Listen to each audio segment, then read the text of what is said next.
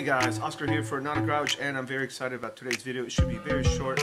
Maybe I've made a video before about this, I don't know, but I've certainly blogged about it, and I wanted to tell you Grammarly, one of my favorite top extensions, just released an update, and I wanted to show you the video that they put out because this is amazing.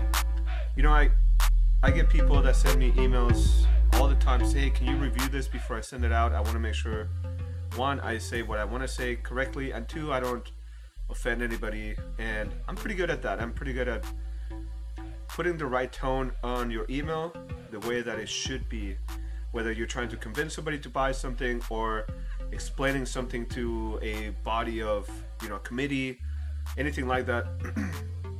Email doesn't have a face like you're seeing right now. It doesn't have emotion.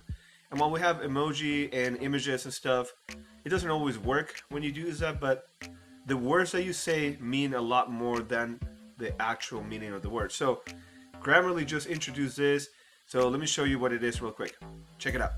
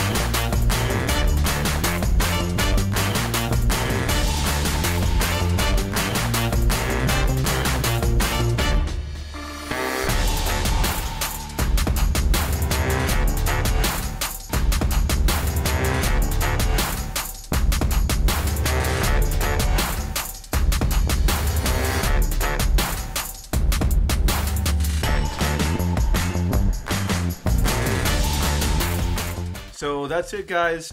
If you want to know more about Grammarly, go to the link below. Grammarly allows you to already check tone or the type of context, whether you're addressing a general audience or technical, whether you want it to be friendly or casual, that kind of stuff. It also allows for a really good selection of synonyms, so you don't have to go to your dictionary or thesaurus online to find a better word for what you're doing. It takes the context of what you're writing and gives you the good synonyms for that.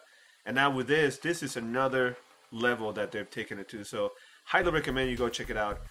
The links are down below. I use the paid version, but it is free if you want to use the free version. I'm not sure if this is available with the free version, but some of the other features are. But I highly recommend it. It works almost everywhere. Facebook, on your chat, on email, on Word, when you're writing a blog post, when you're writing whatever. I think it takes care of almost everywhere I write. And if it doesn't, you always have the web version where you can put in your text and review it there, or you have apps for desktop, you know, for your laptop and stuff. So anyway, thanks for watching, and I'll catch you guys next time. Bye.